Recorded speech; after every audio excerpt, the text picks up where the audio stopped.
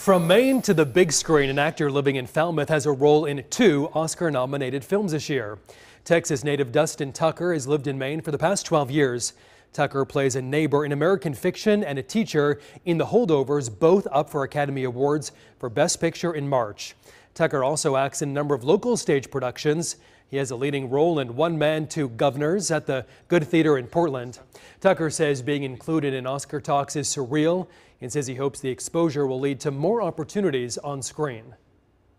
I mean, it's absolutely something that I can hold on to, you know, and I can share. Like, yes, I am into Oscar-nominated films right now, and it's as small a part as they are. It's still cool to be part of them, and definitely boost the career. And they just walk into the room. We will have more from our sit-down with Tucker coming up on March 10th.